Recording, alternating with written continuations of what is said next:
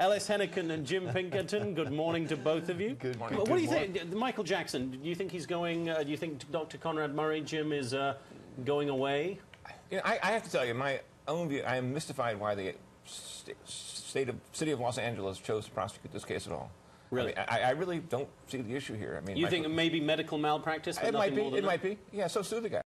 You certainly can't say that Michael Jackson behaved as a responsible patient, right? I'm convinced from the evidence that I've read that this guy's a rotten doctor. I mean, I would not want him treating me. I wouldn't. Less like propofol. Right, exactly. I wouldn't even want him treating Jim. I mean, I don't think. Wow, you really don't like him. I mean, I don't think the guy's a good doctor. You know, but Michael Jackson is not a good patient. I mean, let's be honest. There's clearly a line, right? I mean, there is a whole area that's makes you a bad doctor or malpracticing doctor. There is some point, and I guess we accept this conceptually, right? There is some point that your neglect or abuse or wild incompetence rises to the level of criminality. If you're a surgeon and you show up drunk in the operating room, you know, maybe you should be charged criminally.